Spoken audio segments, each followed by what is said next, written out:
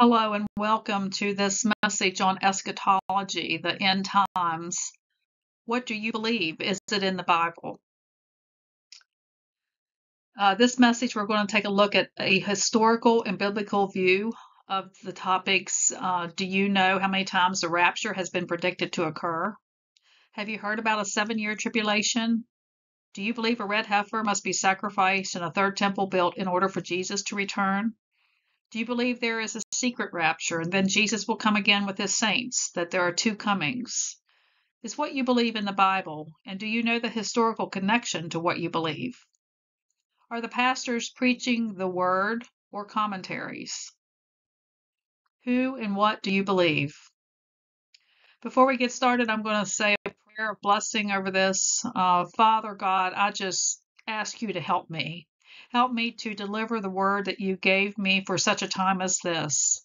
Lord, I pray that you would open the ears of everyone who hears this message and that you, Father, will speak through my lips today.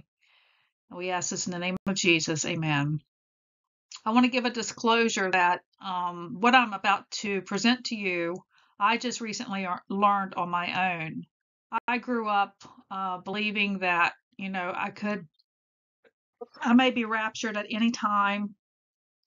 I grew up as a child scared that the rapture had taken place and I had missed it, and I would have night terrors because of it. I would wake up screaming. I would look for people to see if they were here.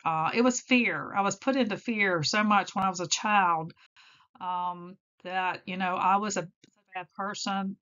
Even though I had accepted Christ as my Savior and believed upon Him, confessed my sins, and was trying to change my life, that I still had this possibility that, I could. That was my focus. My focus wasn't on Jesus. My focus was the rapture. So I just recently, the Lord has opened up things to me, and there's maybe some things in this presentation that you don't agree with. I'm sure there are, and that's okay. We are all at a different walk. We need to all ask the Lord to provide understanding for these times in which we live. And I'm not here to change your mind. I'm just here to present information. Our job is to plant seeds and water, and the Holy Spirit will open up our eyes. And I encourage you to question everything, do your own research, and look at everything that you see here. I do have the notes available with the references on the slides if you'd like to see where I got a lot of my information. I try not to ever put my opinion in, but to have something to support it and back it. So, Jesus is coming. I do believe that. I believe he's coming physically. He's coming back to earth. When we say Jesus is coming, that means a lot of different things for different people. No one has all the answers. We are told, though, that my people are destroyed for lack of knowledge, and that we have to search the scriptures daily to see if the things that we're being told, no matter who tells us, to see if it's so. And that's why we have the Holy Spirit. The Holy Spirit is here to teach us all things. He is our teacher. He is the one who guides us through the inspired Word of God to open our eyes to what we should believe. You can take a look on Wikipedia or do a Google and find out how many times the rapture has been predicted. Now, there's 58 times listed on Wikipedia currently, but there's been many, many more times. These are just famous people that have predicted the rapture, and that's gotten worldwide attention. But there's been many, many times, or some even this week, some during the eclipse, where there's been more predictions that the rapture would happen. I've heard people say, I'm not setting a date, I'm just saying be ready, but it's planting a seed of fear of that, in many cases. And I just want you to take a look at this list. You can see that the last one on the list is Isaac Newton. A lot of these people on this list are not even Christians. That's predicting that rapture. He predicted it based on mathematical calculations. But it's interesting that people can continue to prophesy and say this is the time it's going to happen, but yet sell books on it, movies or whatever, and then when it doesn't happen, they're still popular. It seems like that, prophecy clock can take licking and keep on ticking. But where do all these teachings come from? The 7-year tribulation, the reinstating of Israel as a nation, the red heifer, the third temple, the rapture, and then the second coming, two comings, and a one-man Antichrist. Now, the word says that he's coming back in the same manner that he went up. It said, "In the same Jesus which is taken up from you into heaven shall so come in like manner as you have seen him go into heaven."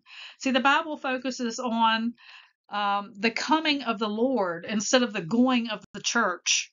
And that's what we don't hear a lot of. He came in the flesh, and then his spirit was left here on the day of Pentecost, or in Pentecost, for us to guide us. And he's here now in the spirit, and he will return again in the flesh. He didn't come 2 times, and so I don't in the beginning. So I don't think he's going to come 2 times in the end. When he shall come, he will be glorified in his saints, is what the word says, and to be admired in all them that believe.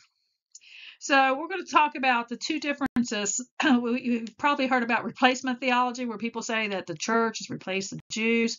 Well, what you're going to find out is that eschatology, the doctrine of last days, has really replaced the doctrine of Jesus Christ to get our focus on all of these things in the end, the death, the end of the world, the second coming, the last judgment, rather than Jesus Christ, the work and the person of Jesus Christ, and how he works in and through us as his church.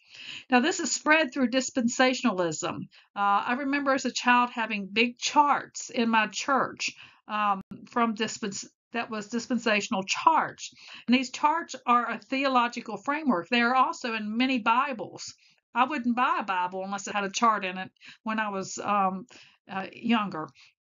And so it says that God acts with his chosen people in different ways at different times.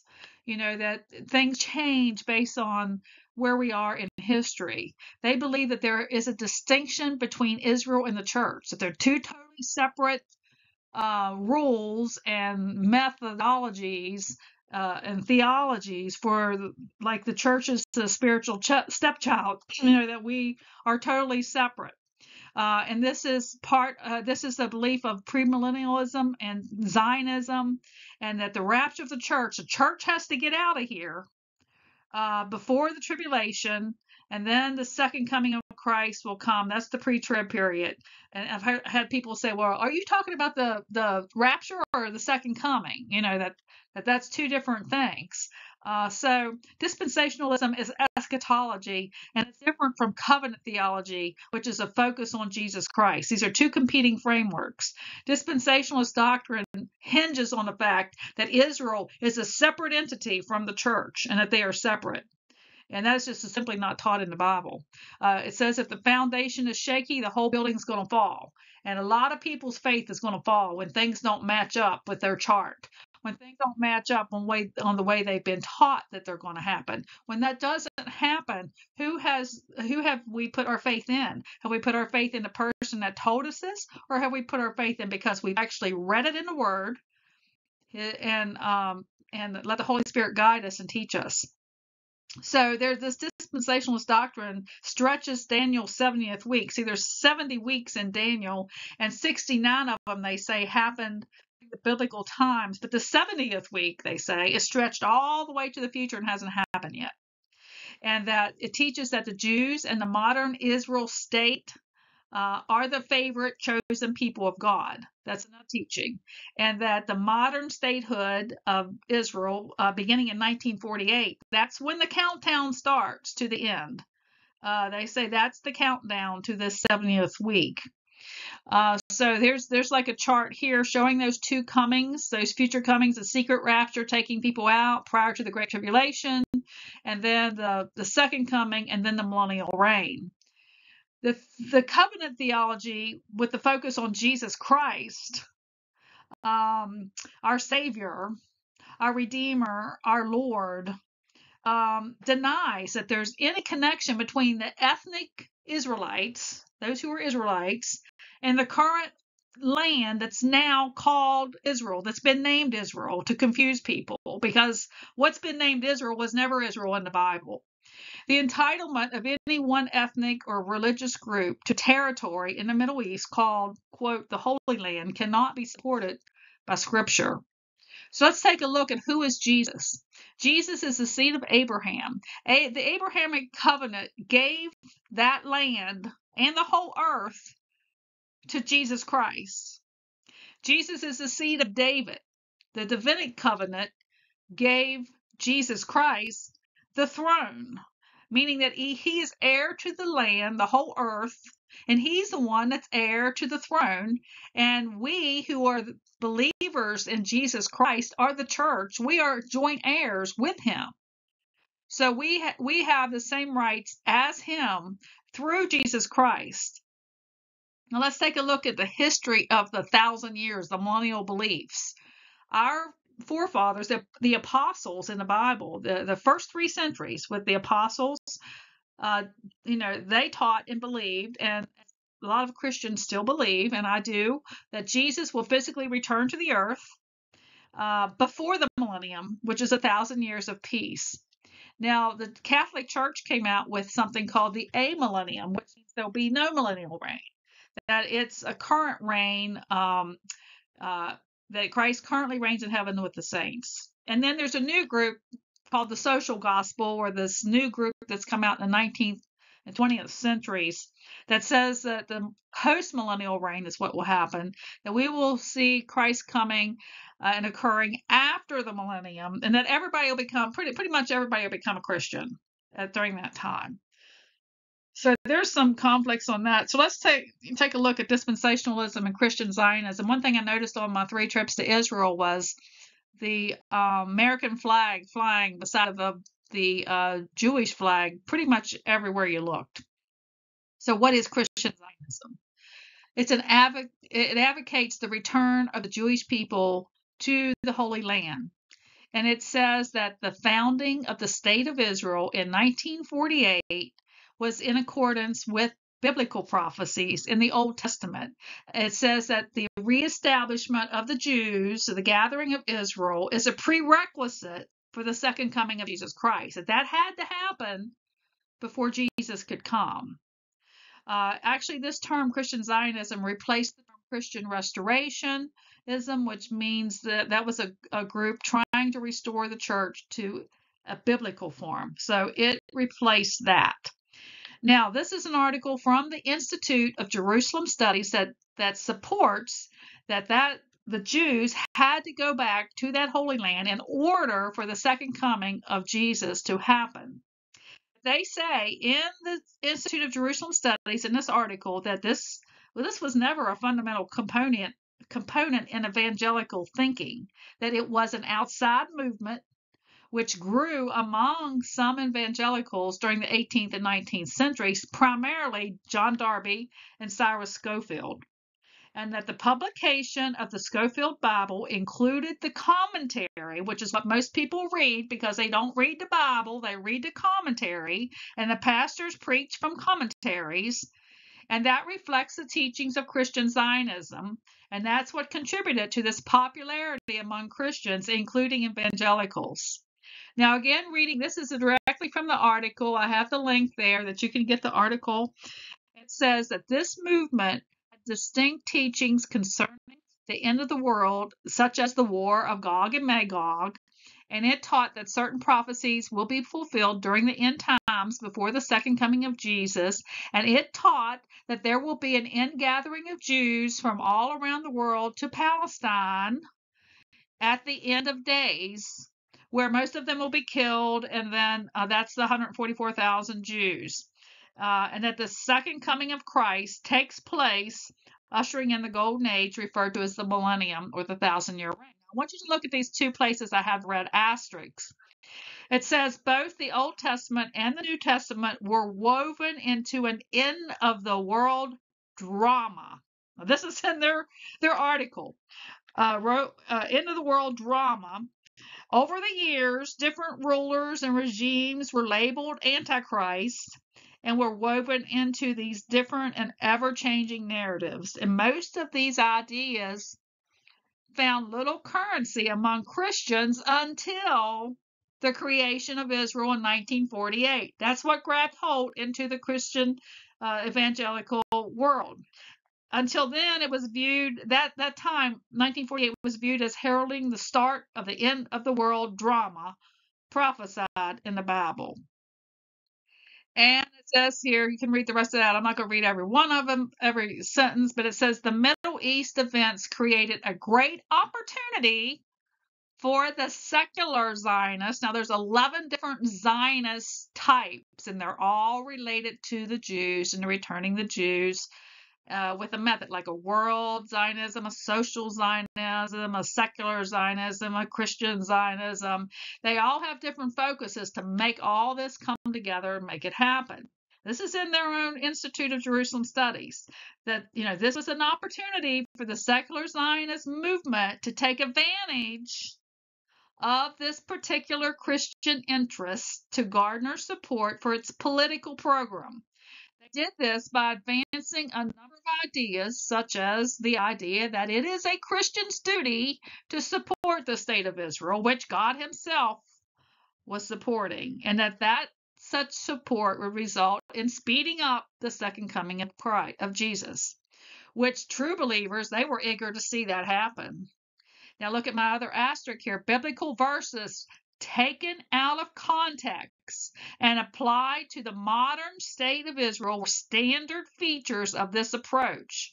For example, the Bible is quoted as teaching that God blesses those who bless thee. They changed it to Israel when it was Abraham, and curses those who curse thee, Israel, when they changed it from that, which it was Abraham.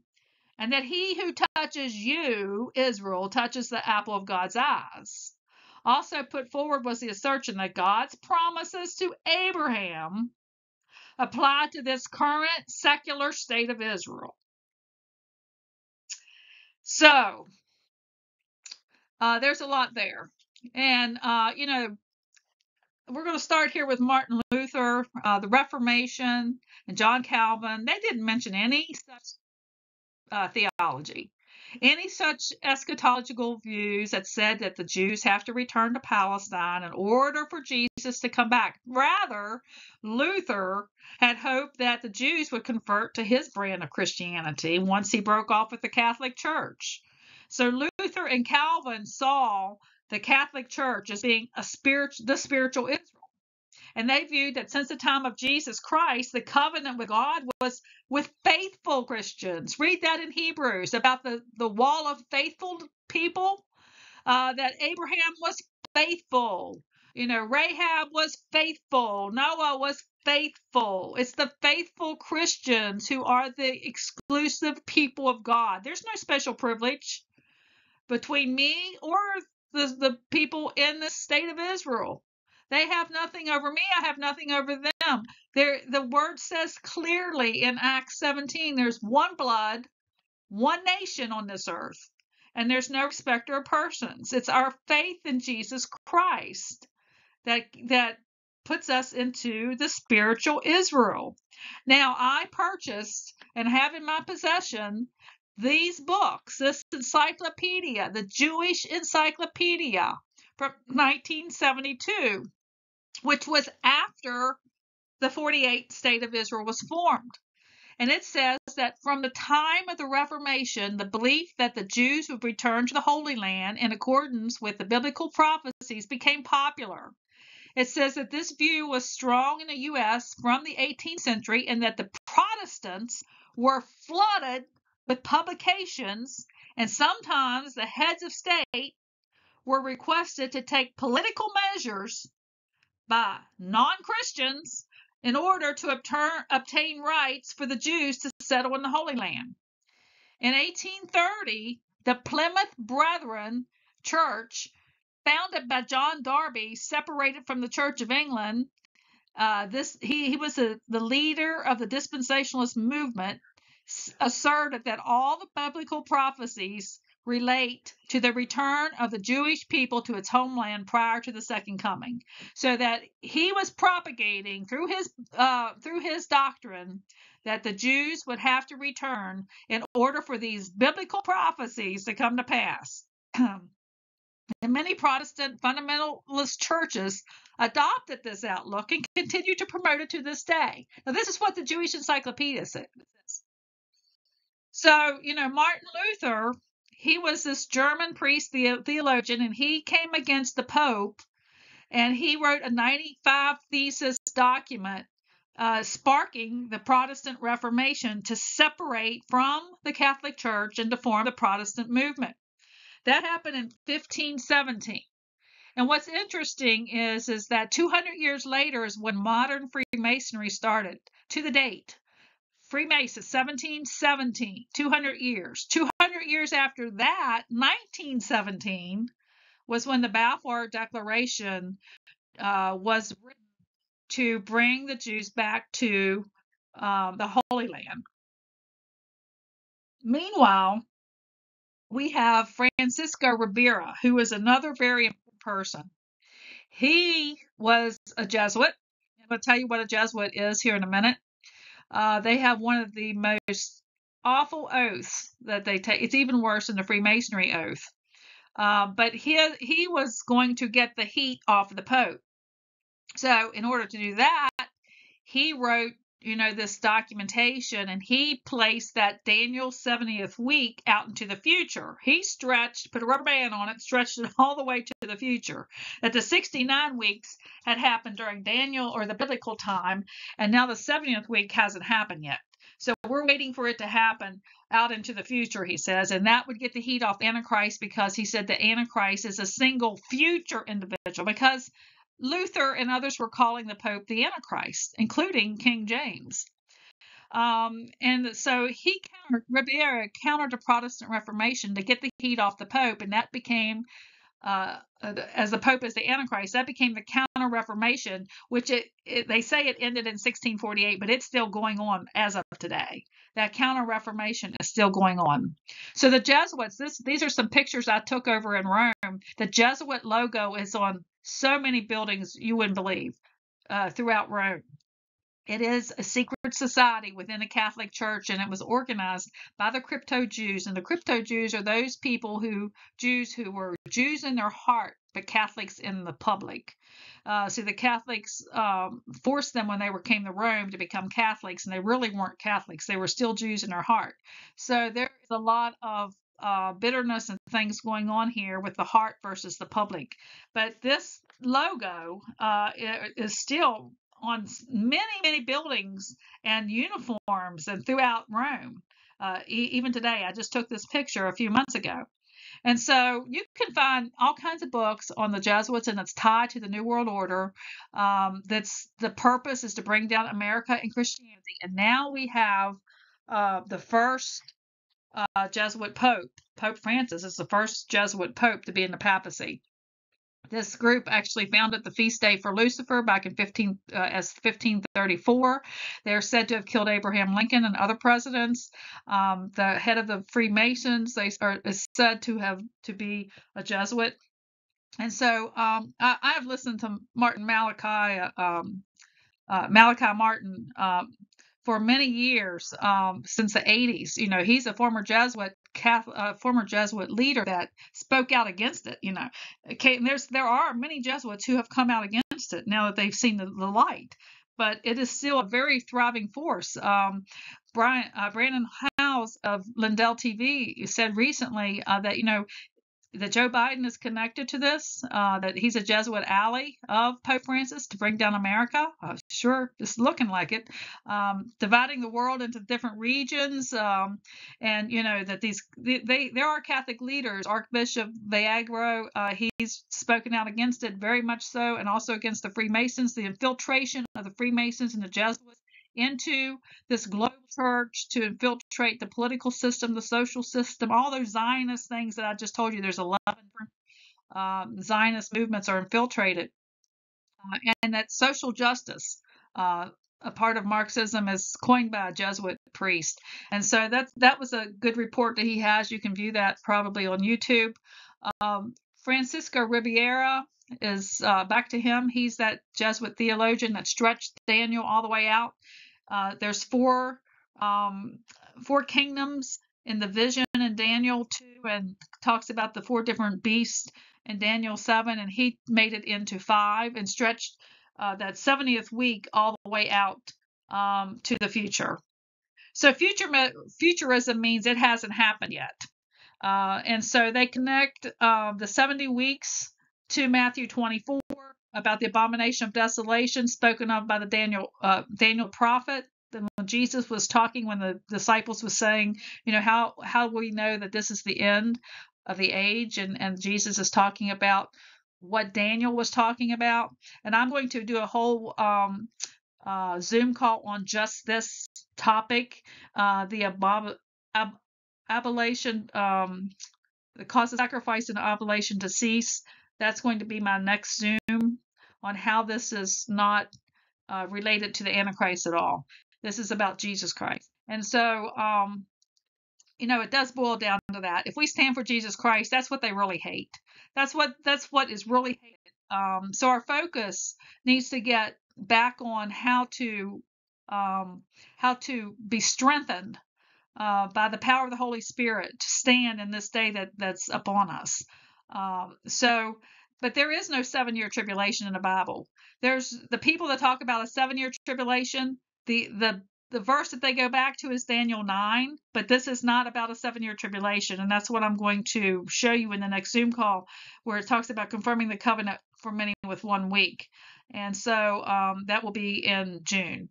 And so this is the only reference they have. If you take this reference away from them, they don't have any other place. There's a 3.5-year tribulation, but there's no 7-year tribulation. But before Ribera, the focus was on Jesus, not on all these events. At that time, the Protestants, they interpreted this Daniel 9 and the 70th week to have been fulfilled by Jesus Christ from 27 AD to 34 AD. That was the 7 years. And so they have stretched this out to a future thing that they're saying has yet to happen with an Antichrist, again, replacing it, Antichrist replacing what Jesus Christ did for us. So it's very deceiving because of all of these propagated, as you saw right there in the Jewish studies, that was a tactic, the propaganda put out that's in many commentaries, that's been put out into the seminaries, into the churches. The Apostles' Creed focused on Jesus, that he's going to come again. He was visible, personal, and glorious. He's coming as our blessed hope, our glorious, great God and our Savior. It's about him coming, not about our going, if you'll notice that. So Ribera, this first Jesuit priest, why is he doing this? Again, to get the heat off the Pope. They were saying Nimrod. Of course, we've heard Nimrod, Nero, Hitler, Stalin, Gorbachev, Hussein, King Charles, Obama, all different kinds of people have been the Antichrist. And of course, the Antichrist spirit is working through so many people. But the Roman Catholic Church is the mother of harlots.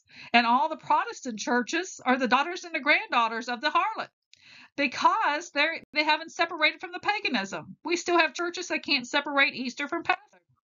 So they have continued to keep all of these teachings in the church with infiltration of Freemasons, where there may not be Jesuits in the Protestant church, but there's definitely Freemasons who's doing the work of the Jesuits, not even knowing it maybe.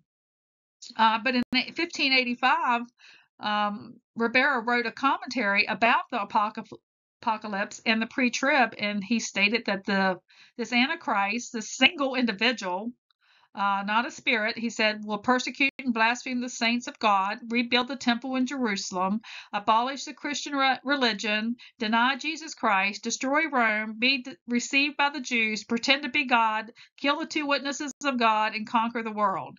So that was in his commentary back in 1585. So then we have this Jesuit cardinal to come out in 1586, and he continues what Ribera started, and he continues to support what he started and counter countering the Reformation to get the heat off the Pope.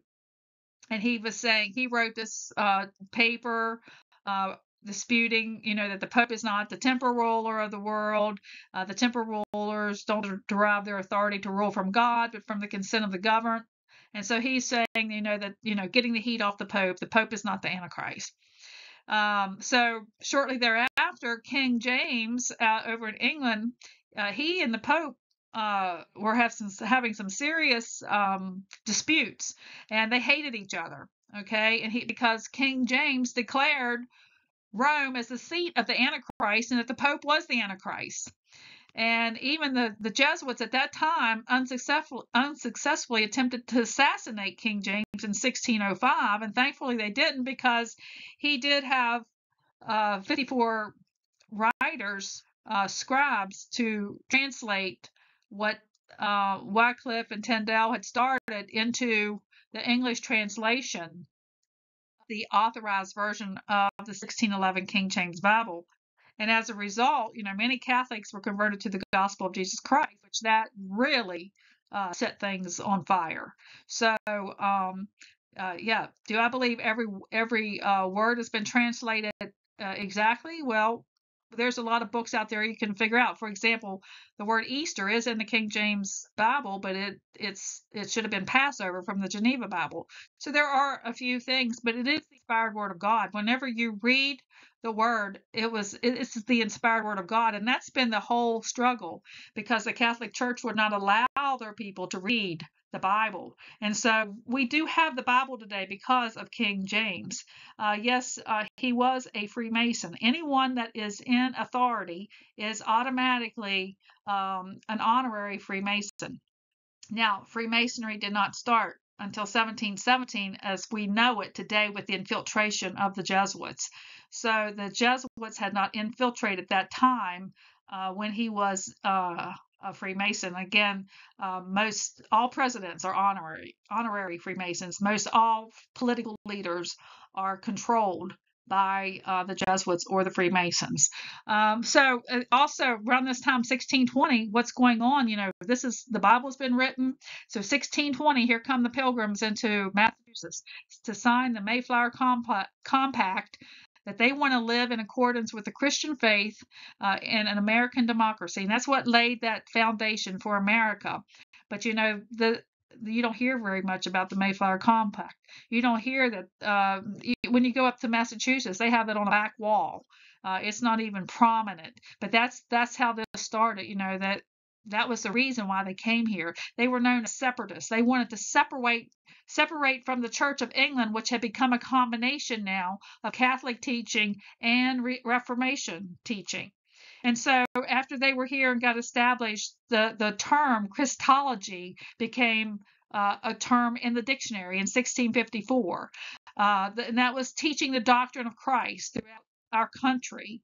And this is our foundation right here, not the Declaration of Independence. This is not that the Declaration of Independence is not a powerful document that gives us our rights, but this is our spiritual foundation.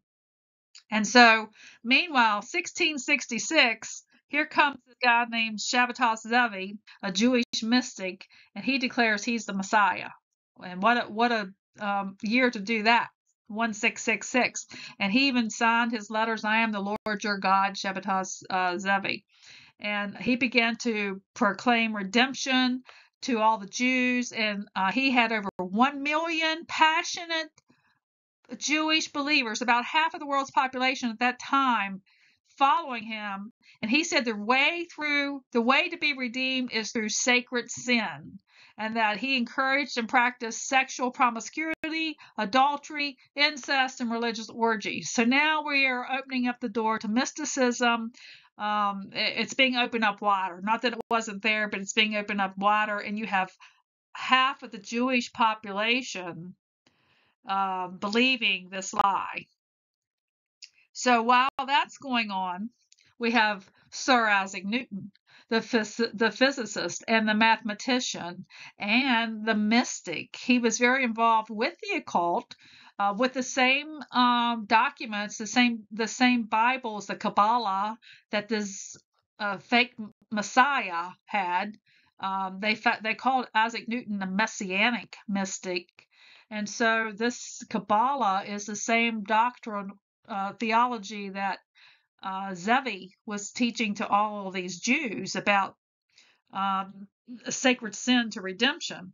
And so, believe it or not, Sir Isaac Newton had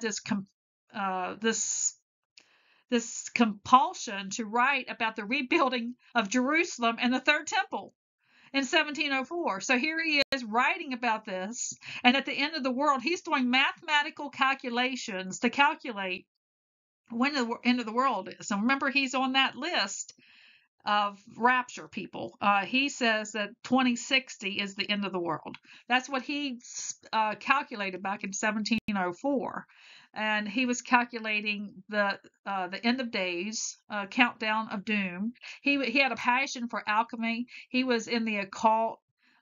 Into Christian mysticism, enlightenment. You may think of it as a New Age movement, but many of his writings, his interpretation of the Bible, the tabernacle, the temple, his calculations of the end times, his historical documents, and how he derived this through mysticism and occultism and alchemy, all of those manuscripts are located in the National Library of Israel.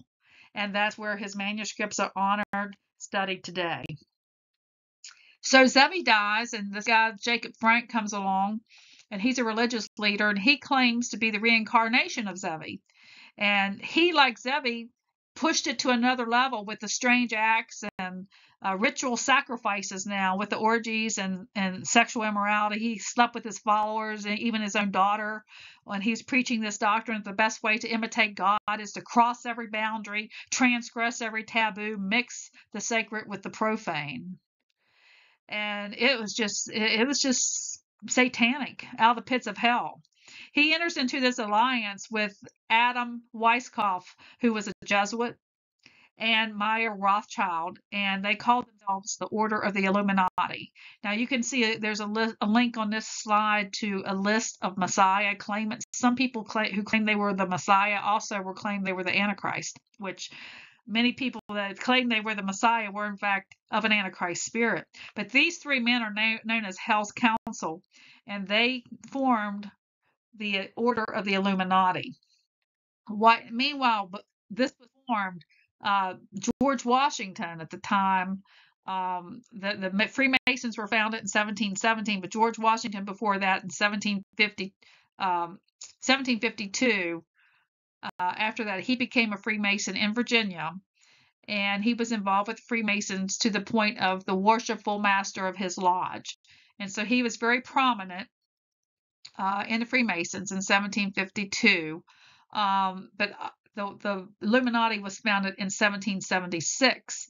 So Washington, first it was the Freemasons founded, and then Washington became a Freemason, and then the Illuminati was founded May 1st, 1776, and the Declaration of Independence was signed July 4th, 1776. And Weishaupt was initiated into the Masonic Lodge. They came together and merged together in 1777, and Weishaupt asked the members of the Illuminati to all infiltrate the Masonic lodges and to move into leadership positions so that they could spread the Illuminati propaganda. Now, what is the Illuminati propaganda? The Illuminati propaganda was written by Weishaupt along with many, many evil, blasphemous books in the 1780s. I mean, nothing but the gates of hell. I mean, you're talking about the floodgates opening. You think it's sick what we're seeing now? Solomon said there's nothing new under the sun, right? And so the Illuminati's agenda was a hidden agenda, and they didn't want to advocate a satanic kingdom, but they wanted to gently steer people away from God by questioning the existence of God and promoting sexual liberation, independence for women, inclusiveness, diversity. What are we hearing? Internationalism, religious tolerance. And they wanted every agenda to come down except their own agenda. This was Jacob Frank, Adam Weishaupt, and Mayer Rothschild. And remember, Weishaupt was a Jesuit. So, meanwhile, we have a Jesuit priest named Lacunza, and he is calling Martin Luther the Antichrist. Said his name represents 666.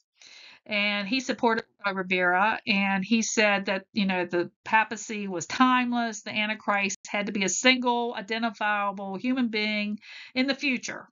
And he even wrote a book called The Coming of the Messiah in Glory and Majesty. Sounds like a good Christian book, but he was a Jesuit priest supporting all of these things that were from Ribera. So all of this gets translated into English by this clergyman, and his name was Edward Irving. And so he took all of Lacunza's writings and put them into English.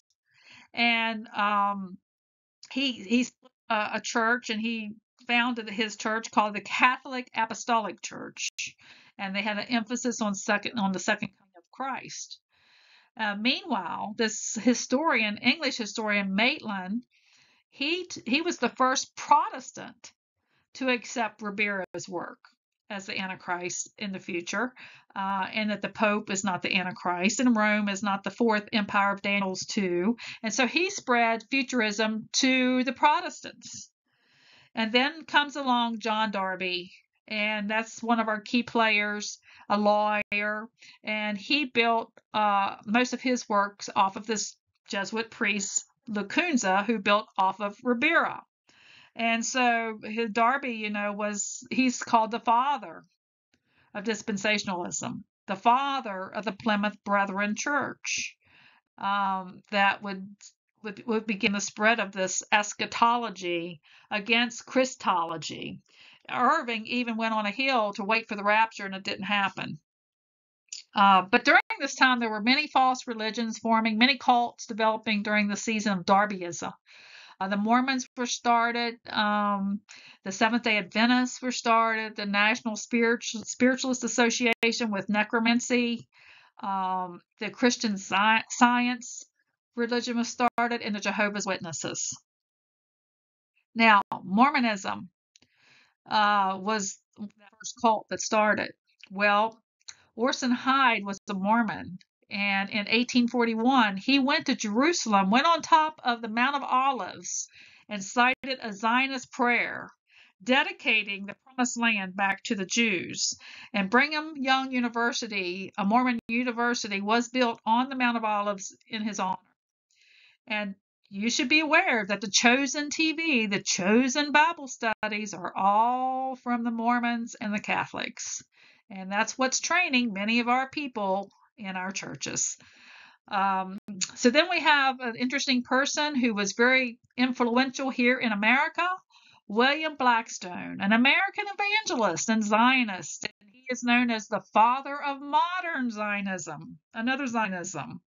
And his name, was Blackstone, and he was influenced by Moody and Darby, and he went and got signatures from John D. Rockefeller, J.P. Morgan, Cyrus McCormick, and a lot of senators and congressmen and religious leaders, and went to the Chief Justice of the United States Supreme Court, and he formed this document called the Blackstone Memorial, which is a political petition that called upon our president at that time, William Harrison, and asked him to petition the United States to be the ones to actively return the Jewish people to the Holy Land.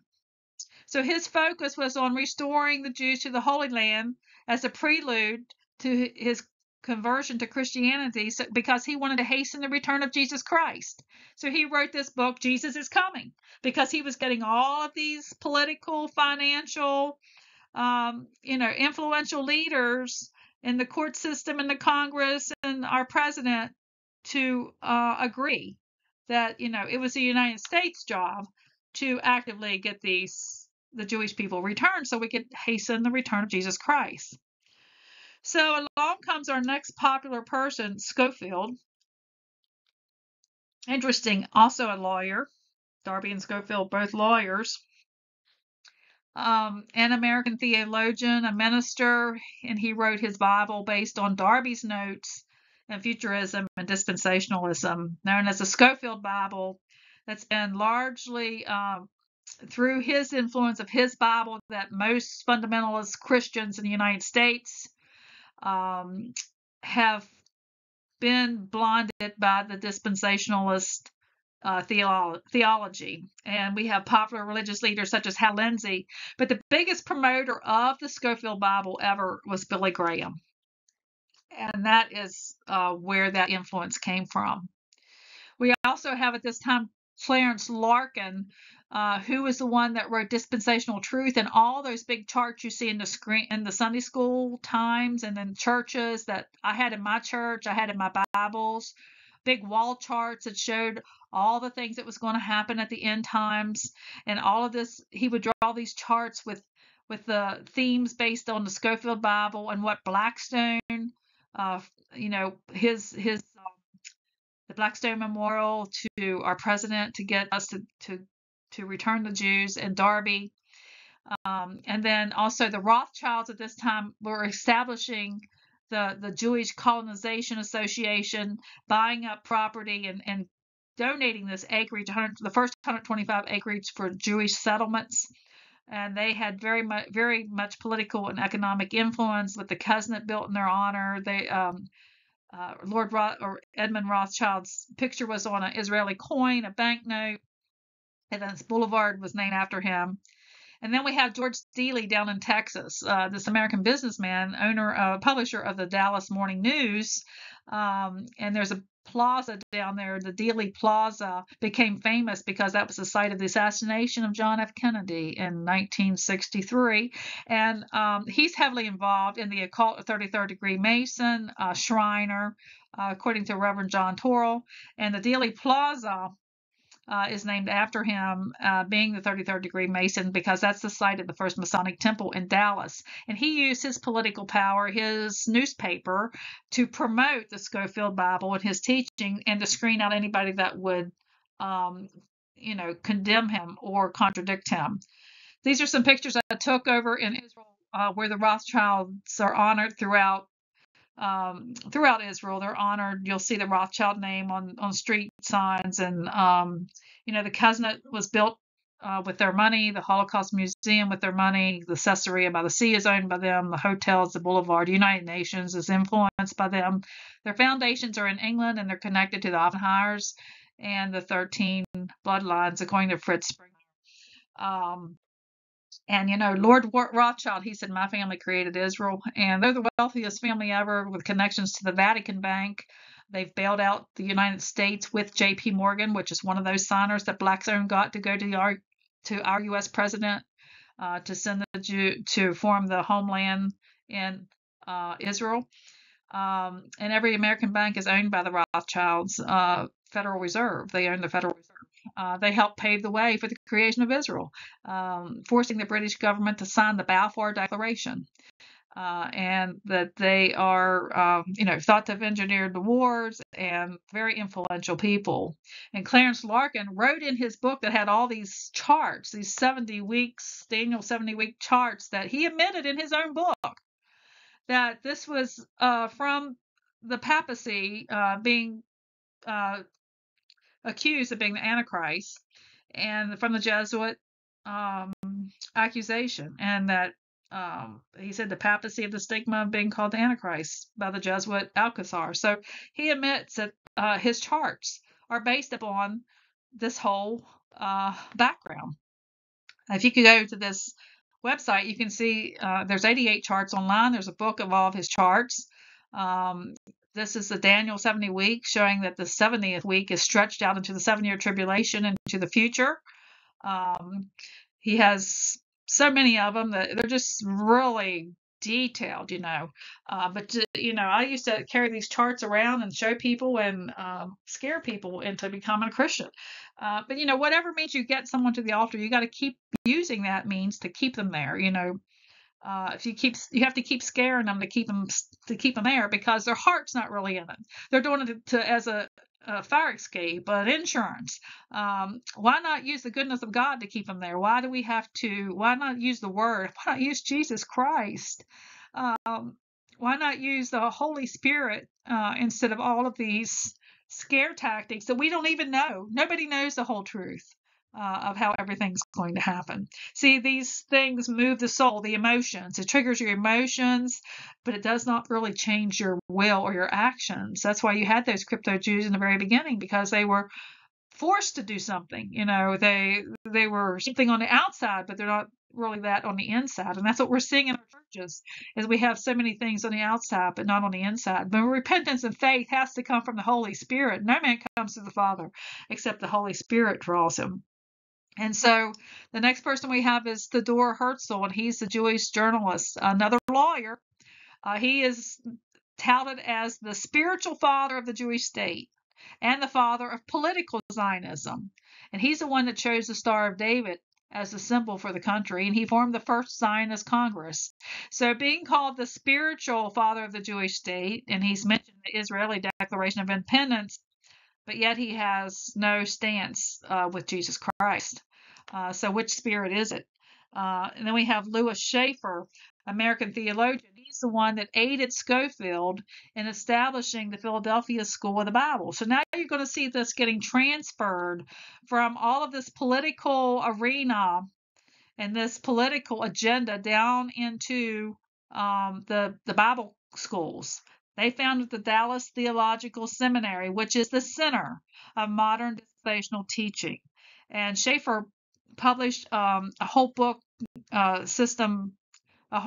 series on the systematic theology, and it is a required textbook for students in the Dallas Theological Seminary. And graduates from the seminary are Chuck Swindoll, which became president of Dallas Theological Seminary, Hal Lindsey, David Jeremiah, Christy Tebow, Tim Tebow's wife, Andy Stanley, on and on and on. And then we have David Ben-Gurion, who was Israel's founding father and the prime minister of Israel. And he's a pantheist. A pantheist means everything is God. And I remember going to the Temple of Pan in Israel, and that's where Jesus said the gates of hell shall not prevail against the church. That's where they did human sacrifices of babies at the Temple of Pan. And so he's the one that named the state of Israel, but it took him weeks and weeks and maybe months, I'm not sure how long, for them to name the state of Israel, because it never was Israel. It was Palestine. Israel was in two separate kingdoms, the kingdom of Israel and the kingdom of Judea. Jesus was out of Judea. Jerusalem is in Judea. And so Judea was one of the names that they were going to give it. And Zion was another name. And then they had some other Jewish names, which I'm not familiar with there. You see them listed. But they were going to even name it Palestine, but they rejected Palestine because they said they had the intention of making a second Palestinian state. And so he's the one that drafted and signed the Declaration of Independence. And you have Harry Truman here, U.S. President Harry Truman, recognizing this new nation with David Ben-Gurion. And like I said, Herzl is the one that chose the Star of David, which David never did have a star, to represent the state of Israel. It never was a Jewish symbol like the menorah, the line of Judah, the shofar. This is a hexagram. It's like a pentagram. It's used in the occult and ceremonial magic. And it is a six-pointed star that has been commonly used as a talisman to conjure up spirits and spiritual forces in diverse forms of occult magic. It was used for mystical purposes with the seal of Solomon.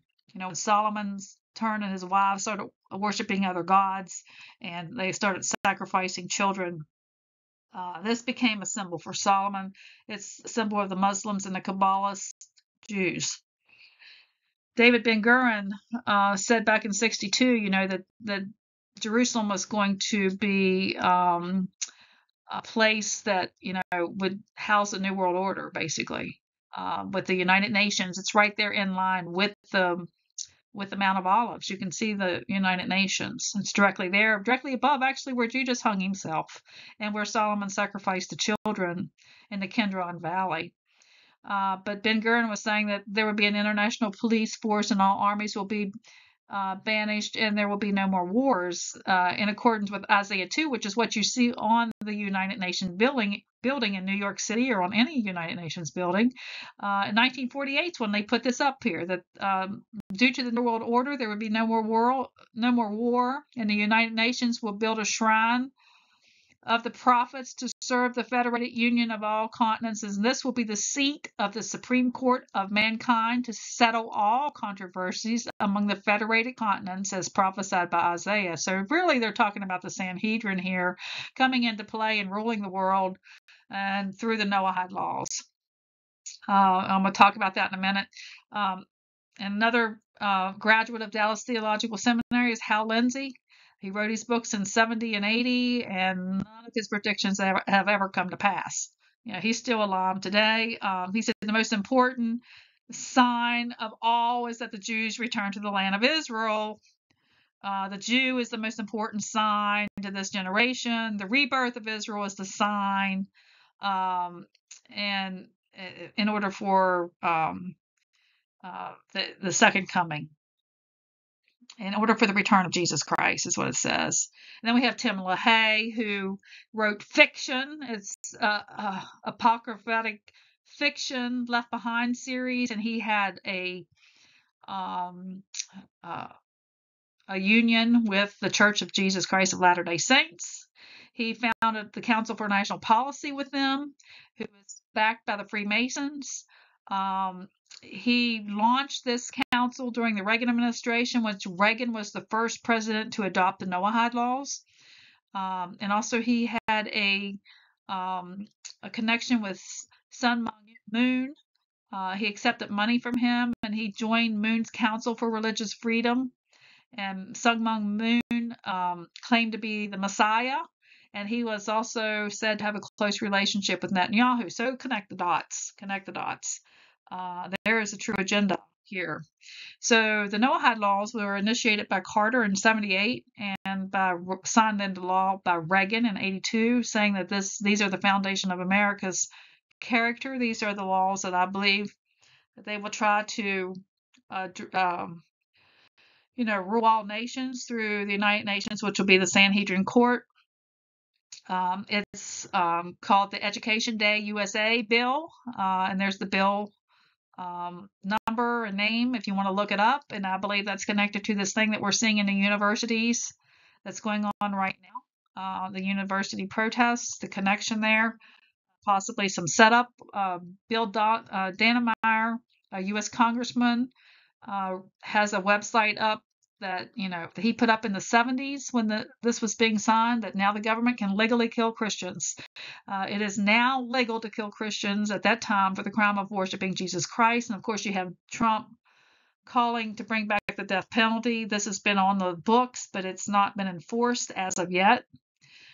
Trump is the champion of these laws. And he, of course, moved the embassy to Jerusalem, which many thought was, a great thing. But basically, that embassy being in Jerusalem means if anyone hits Israel, they've now hit the United States. And his pictures on the third temple coin. He connects himself with Cyrus, King Cyrus, the 45th president. He's the 45th president connected to the Cyrus, who was also the 45th ruler, and that he believes his mission. He is a converted Jew, is to build that temple and to continue with this agenda. He's further supported the Abraham Accords, which is bringing all three quote unquote Abrahamic religions, which they're really not Abraham's religions, into a one world peace treaty. And so John Hagee is one of the biggest, most influential people in America now that Billy Graham's gone, that's promoting this agenda. He has actually more evangelicals behind him than there are Jews. And that Palestine, a Jewish ethno state in Palestine, is a requirement for the fulfillment of the end times prophecy and necessary for Jesus Christ to return to earth. That's what he stands for. And so anyone that supports this, that's what you maybe don't know this organization. That's the belief system, that this is all necessary and that by human effort, we're going to humanly make this happen so that Jesus can come back. And then we have our quote unquote Christian Zionist Speaker of the House, Mr. Johnson, who is promoting, of course, these anti Semitic bills against things that people is not even Semitic. So that's not even been defined. Palestinian people are Semites, possibly. So setting up the enforcement for the Noahide law is this anti-Semitic bill, which has already been out there. This is a website I grabbed in 2016. Talks that it was illegal then to say that there's you can't quote the scriptures about having anything to do with Jesus and the Jews killing or handing Jesus over to the blood of Jesus being on their shoulders. Now back to that encyclopedia, the Jewish encyclopedia that I have. This is what the encyclopedia says. The Jewish encyclopedia says that the Jews were better prepared for a national movement than any other ethnic group. And a transformation was needed for this modern nationalization, and that all people would have to undergo an attitude change in order to get involved with this national movement. And that with the appearance, there would be this modern idea, which was later called Zionism. So Zionism heavily relied on the emotional appeal of the Christians to get them behind that, to have a human action. The era of the Messiah had arrived. Redemption would have to be achieved by human action. Jews and non-Jews would have to be convinced of the truth of this mission. Now, believe it or not, most of the Jews from Eastern Europe were opposed to this. This is just an elite group that's backing this, and that's why you see Jews marching over there now against Netanyahu, because most of the Jews aren't for it. It's the elite Orthodox group that's promoting it, and so they were opposed though on the grounds that the coming Messiah should not be urged by human endeavor. This is back in 72. But they said propaganda would be needed among preachers and entertainers and an appeal to Rothschilds for a miraculous redemption of Jerusalem or the temple area. So Christian Zionists are caught up in this political drama, and they don't really realize that they're supporting, the new law supports that we can't speak the Bible, that we can't say certain text out of the Bible, and what we need to remember is Jesus is the seed of Abraham. Even though John Hagee says that the man or nation that lifts a voice or hand against Israel invites the wrath of God. Well, who's Israel? Who's Israel? That's John Hagee claiming that. So Jesus is the seed of Abraham. Jesus inherits the blessings. It's Jesus. It's not a piece of land. It's not a state. Because it says here in Genesis 12:3 that Abraham's blessing is for all families of the earth. Okay, so Jesus came, and Jesus is the heir to the throne. He's the heir to the land. It's his right to rule that. And thankfully, we do have some representatives who are standing up against it. From Florida and Georgia, a couple here. The Bible is clear. There's no myth or controversy about this. That they say that that they're not anti-Semitic. We're not anti-Semitic. We're not against any nation. They're not better than we are. We're not better than they are. But that to say that to anti-Semitism, they're saying is believing the gospel. It says Jesus was handed over to Herod to be crucified by the Jews. That's how the Bible. So they're going to start taking the Bible away. They're following right down those Noahide laws to not being able to worship Jesus Christ, which is already on the books. So I'm not going to read all these out, but as these things were happening, with Freemasonry starting in 1717, Illuminati in 1776, and then America the same year, and the Jesuits merging with the Freemasons, and how that got into America, the Scofield Bible, how that got in, came out the same year as the Balfour Declaration, and then how I'm not going to go through each one of these, but you can see how Roe v. Wade came into Woodstock, gay rights, transgender movement, the emergent church, homosexuals in the military, how the internet played into it, the embassy being moved to Jerusalem, how that set up the Chosen TV series. All these things start, how they're just so connected, dot to dot. And the word says that the only thing that can make the word of God of no effect is the traditions that you've handed down. So these things have been handed down from one man to another man to another man. Okay, we're following the things of man rather than the things of God. And so John Darby, organized that Plymouth Brethren Church, and he propagated that the Israel and the church are two separate programs and two separate comings of Christ, and that the church and Israel are distinct, and the church has to be removed before the remnant of Israel can be gathered. And so he traveled to North America, and he preached this in evangelical and fundamentalist pastors in America. And his view became the basis of this widely circulated Scofield Reference Bibles. And it's accepted today. It was controversial at that time because it didn't have any historical roots. But tens of millions of American evangelicals have joined this Zionist camp, and they believe the commentary rather than the word. Scofield started helping Dwight Moody in his revival campaign in Dallas, and that's how he got in with Dwight Moody, and then connected with the Bible conferences and the colleges. And so in 1909, his reference Bible solidified a dispensationalism in the United States, and it was common among non-denominational churches, Baptist, Pentecostal, Charismatic. And he had a DD after his name for doctorate, but he never produced any doctorate degree from any seminary or university. He founded Bible schools, the Philadelphia School of the Bible. He headed up the Southwestern School of the Bible in Dallas. He was on the board of trustees of colleges, Bible colleges. So his Bible was the Bible that was used in all these schools and colleges. And his 1909 version is the first version to come out about the temple being rebuilt and the animal sacrifices offered. And, this is a doctrine of demons because it's tampering with the blood of Jesus. It crosses the line whenever we start taking and saying that, that something else can take away our sins, and that we have to get the church out of the way so that this can happen, so that the red heifer sacrifice can happen. That's an insult to our Savior. That tramples his sacrifice. His Bible, this next 1917 Bible, which became the most famous Bible, most promoted Bible, came out the same year as the Balfour Declaration. The Balfour Declaration, remember, was a public statement by the British government announcing its support for the establishment of a national home of the Jewish people in Palestine. It was written to Lord Rothschild. And so it was also printed by the Oxford University Press.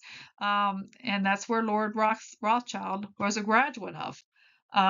So Scofield and Balfour, they had a connection. The Bible was printed that year. His most famous Bible was selling millions of copies. Was coming out saying that, hey, there's going to be the Jews are going to be returned to their Holy Land. And here you have Lord Rothschild, graduate of Oxford, where the Bible's being printed, signing, getting this letter from the British government. So why wouldn't you think that, oh, wow, look, the prophecy's coming to pass. It's right here in the Bible. Now it's happening right here in the world. It's a simultaneous mass marketing that would appear that God himself had co-signed the declaration, and that, this prophecy was being fulfilled right before everyone's eyes. But who was supporting this Bible? Who funded his Bible? Samuel Untermeyer, and he was a 33rd degree Mason.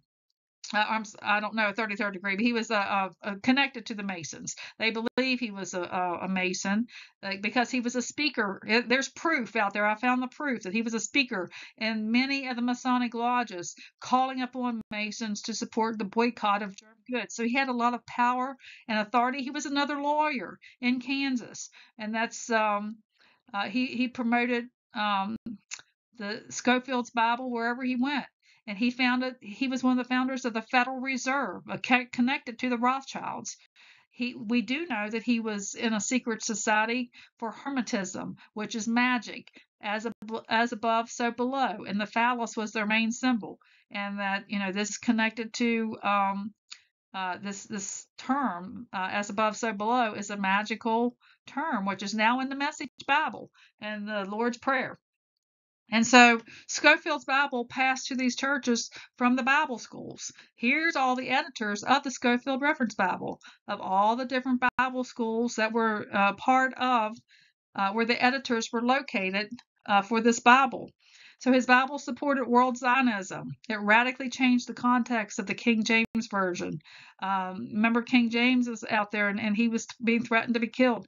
And so the modern state of Israel, a state that did not even exist yet, when this Bible came out in 1917, didn't even exist yet, was already on the drawing boards, was already committed to and funded by world Zionism.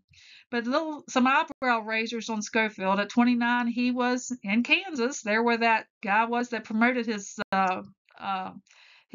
Bible, and he was the youngest U.S. district attorney. But he was forced to resign that same year under a cloud of scandal of accepting bribes and stealing political contributions and forging signatures, described as a shyster, jailed on charges of check forgery, abandoned his wife, a heavy drinker. His wife was a Catholic woman, and she filed for divorce because he deserted her and her children. He was making all this money, he later made all this money and still didn't support her. He was accused of infidelity. Well, then he gets converted at a Dwight L. Moody evangelistic campaign. He becomes a Christian, and he was ordained as a congregational minister while his divorce was proceeding.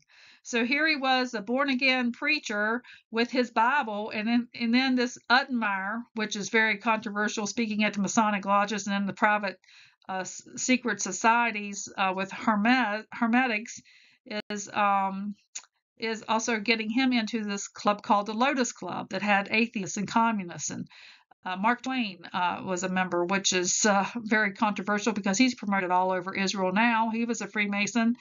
So all these controversial people were in this Lotus Club, and he also was accused of plagiarizing Darby's work. And many people speculated that he was recruited by the Rothschilds to infiltrate the Protestant Christianity by creating their own Bible, funded by this powerful Zionist Samuel Uttenmeyer. So here is, what Darby planted, Scofield watered, and what Scofield planted, the church watered, because Billy Graham is the biggest promoter of the Bible. And he's the one that formalized the sinner's prayer that's never been in the Bible. They didn't have to believe, repent, confess Jesus, and be immersed in the water for the forgiveness of their sins. That was, there's a whole process other than just saying a sinner's prayer. And so there's many articles out there, you can find them, where Billy Graham's crusades were often funded by the Freemason William Hearst, Patty Hearst, that mansion out in Beverly Hills. And here is a picture of Billy Graham with the Pope, and in front of the Pope's robe is the Jesuit logo. This is William Randolph Hearst, who was the promoter and supporter of Billy Graham's crusades. It said he had unusual promotion, and in this article here, and that he was the publisher and the owner of the New York Times, the owner of the San Francisco Examiner, was big in Hollywood with his Beverly Hills mansion. He also promoted books at the same time on Satanism. So very controversial. Now we'll look at some of Scofield's footnotes now for Genesis 12:3. Number 1, he's talking about bless them, the bless thee, talking about Abraham. The word, he's saying in his commentary that this curse was laid upon those who persecuted the Jews. Well, the Jews at the time of Abraham, that wasn't even a word. The word Jew didn't come about until 1500s. It was Judahites, and it's specific to the tribe of Judah. And the word Jew came from a man's interpretation, whereas the word Israel came from God. So there were 4,000 years from the time this verse was written to the time of Jesus. Why didn't Jesus bless the Jews based on their ethnicity? He said, "O generation of vipers, synagogue of Satan." He wasn't going around blessing anybody there on the Holy Land just because it was the Holy Land. Big question for me. Yeah, big eye opener there. His 1967 version in Schofield was talking about the state of Israel. Well, the state of Israel, how did that come into this verse? He was talking about anti-Semitism. Why would that even be a word and related to these verses in Abraham's time? Those weren't words. Jacob was Israel, and he was a man with descendants. He wasn't a state. And so the secular nation of Israel didn't even exist at that time. So the love of Jesus has been replaced with the love of Israel. That's what you see everywhere. So Schofield died in 1921, but this is the 1967 Bible, and you can see that the notes keep growing. Who's updating this? The propaganda keeps growing. So he might have a 1967 Bible, but it's different than the 1921 or the 1909 Bible and the 1917 Bible. These are all different. So I looked up Oxford Press today, just recently this week, and these are the study Bibles that they're propagating today: the Schofield Study Bible, the Book of Mormons, the Catholic Bible, the Jewish Study Bible, the New Oxford Annotated Bible. But I didn't really see anything from King James. So I have this Moody Bible Institute Schofield Bible course. I actually have these books in my possession from 1907. This is a Bible course before his Bible came out, what Schofield was promoting. And he was talking then about the papacy of the Antichrist, and that it's not the Pope. It's not a system. It's a person, but it's not a system, and that it's not the papacy. So he also is promoting in 1907 that Satan persecutes Israel and the remnant of Israel, and that Jesus is coming in the air for his saints. And then he has another coming with his saints. Well, nowhere in the Bible does it say Jesus is coming for his saints. It says in his saints and with his saints. So again, reading the commentaries, we need to read the word and have the Lord reveal to us exactly what it is that the Holy Spirit wants us to be taught. And so also here he's separating the church from Israel. He's asking the students to write about the last days related to Israel and the last days related to the church, and the synonymous with the millennial reign or the kingdom age. He said Israel and the Gentiles only are dwelling on the earth in the day of the Lord as the rapture of the church precedes it.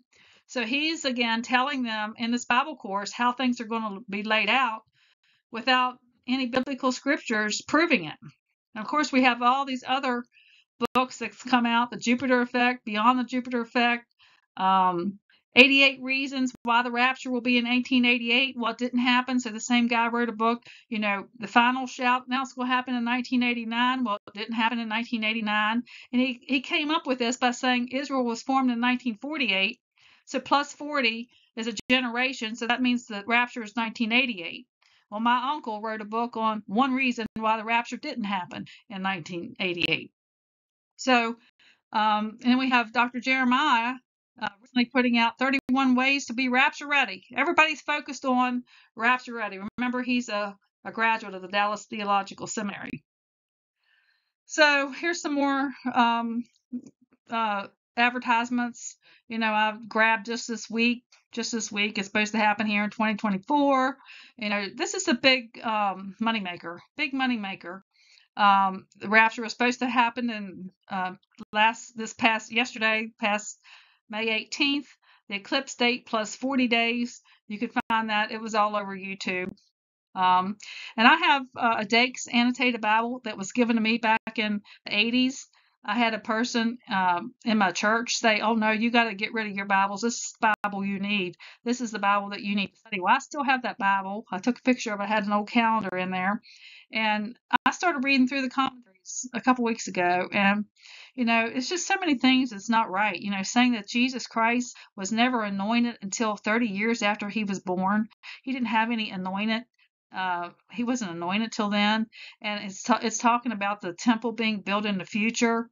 And, there refuses this verse refutes that he was not anointed. For unto you is born to stay in the city of David a Savior, which is Christ the Lord. He is anointed. That's what Christ means. And then he has in the commentaries in the back that there'll always be segregation, that the Jews was recognized as a separate people in all ages because of God's choice, and segregation between the Jews and all other nations will remain in all eternity, and all nations will remain segregated from one another in their own parts of the earth forever. I mean, it's just crazy stuff. What you start reading in these commentaries, and this is from Dake, and he had a shady past. Come to find out, he was accused of transporting a 16-year-old across the Wisconsin state line in 1937 for debauchery and other immoral practices, and he had this. He was registered at hotels with this young girl in St. Louis under a different name, used a different name. He got up to 10 years imprisonment and a fine of $10,000, and he pleaded guilty. But he was ordained through the Assemblies of God and later the Church of God in Cleveland, Tennessee. And so, here's his Bible. And I'm going to tell you, this Bible was in the Assemblies of God, Church of God. That's where I got it from. But when you look at the online here at the Bibles at Romans 8:1, all these other Bibles, and my understanding is all these other translations have at least Mormon or Catholic on the board when they're rewritten. They took out the whole words, walk not after the flesh, but after the Spirit. They took that out. All they're saying is there's no condemnation to those in Christ Jesus, period. So they're saying you don't have to walk after the Spirit. See, they don't want you to walk after the Spirit. They want you to walk after the flesh. They want you to walk after the physical building, the physical sacrifice, the physical whatever they're promoting. That's in your fantasy of being removed. The physical Antichrist. That there is an Antichrist spirit. That's obvious throughout the whole Bible. The Word is living. The Word is living. There's been Antichrist spirits in the past. Nero, the Pope, or whoever, the President, Pope Francis, King Charles, the future, Bill Gates, whoever. There's an Antichrist spirit. The Word is a living Word. It's for today. What I read for today is a confirmation for me today. It's a way for me to walk. It's a living Word today. We can see the Jesuits are still in control at the forefront, controlling climate change, getting us ready for the appearance of Jesus Christ, the apparitions, the spiritual phenomena. Being homosexual is not a crime. This apocalypse prediction, causing people to stay in fear. This is part of this spirit that's behind this. The purpose for our existence has been distorted. The Jews, the Christians, the Catholics have all been blinded and used for a power of the gods of this world. We say, well, if Jack Van Impe or somebody like him can quote all those scriptures, surely he must know what he's talking about. But how many people actually sit and study the book of Daniel, Revelation for themselves? These things have been handed down by men who are not spirit-filled, and most people are not reading the Bible for themselves. The Holy Ghost wrote the Bible. It's inspired. All scripture is given by the inspiration of God, and it's profitable for doctrine, for reproof, for correction, for instruction in righteousness. It's spiritually discerned. Spiritual things are absolute foolishness to the natural man. They can't know them because they're spiritually discerned. So are the people that's teaching me filled with the Spirit?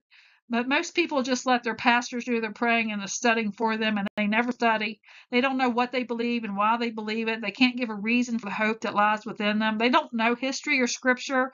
And I'll be honest, I didn't know all this history until I started digging into it. But I felt like the Holy Spirit wanted me to share it with you, to let you decide. You pray about it. God has magnified his word above his name. He works in the confines of what he himself has declared. He said, I seek for a man, which is the church. The church is his incarnation. We're supposed to be him. He's the light. We're supposed to be light and salt, remove the corruption in a dark world. The Antichrist denies that he is come in the flesh. Not was come or will come. He is. He's here. He was there when Jesus was there. If you don't read, you don't know. The people just want entertainment. They love Scofield because it's the easy way out. You read the commentary, you don't have to study for yourself. And Satan's scheme is to evacuate man from the planet. But the Lord tells us to occupy until he comes. But we've been paralyzed. Our vision has been distorted. It's not any minute, any minute. It's until he comes. We keep working, producing fruit until he comes. How much have you gained by what you've been given? How have you invested your time, your talent, your treasure? When he says, "What have you done for me?" Are we going to say, "Oh, I've just sat here waiting for you to come. I just wanted you to come"? Or are we going to say what we produced? Do we know the roots of what we believed? Many don't know who they are in Christ. They don't know that Jesus is the seed of Abraham and he owned all the land and he rules from the throne and he has the right to rule all the land from the throne. As he is, so are we. But many people think, to hell with the world, I just want my mansion. I'll just say the sinner's prayer and I'll soon be raptured out of here. I don't need to be filled with the Holy Spirit. I don't have to be discipled or grow up or change. I can reign without suffering. See, we water and plant the seed, the word, and that's Jesus. And the Holy Spirit changes people. Please question me, examine everything you believe, search the scriptures to find out, get in a secret place, go back to our only source, which is the Word of God. We must not believe somebody just because we admire them, we respect them, they are influential, they have money and status. The Word of God is the plumb line, and we have to be Bereans and be led by the Spirit. What will the end look like? He says, the disciples are asking Jesus. He said, "And this gospel of the kingdom will be preached in all the world for a witness, and then shall the end come." He said, "I am the Alpha and Omega, the first and the last, the beginning and the end." The end will look like him. Well, where do we see him? We have to see him in the church. The end is a person. We are the incarnation of Jesus Christ. We must present him to the world, a light in a dark world. We have to present salt, which gets rid of the corruption in this world, and to have a single eye. A single eye, the lamp is the body of the eye. One that is full of light, that both of our eyes are focused and we're not divided. We're not focusing on this to the right, this to the left, listen to this voice, that voice. We can't be double-minded. We have to be totally focused on the doctrine of Christ because he is the end. That is him. No one has all the answers, but we must be teachable and open to change and repent because God doesn't fit on our charts. He doesn't fit on our box, and we don't have a hand on him. We don't know from day to the next his plan. He can lead us into all different types of paths, and so we have to be instant in season and out of season, ready to give an answer that our hope is in him. And God, I am content with whatever situation I'm in, whatever's going on in my life. I have to trust you and be unsettled, unshakable, immovable. And so being double-minded is instability, and that's what we're seeing.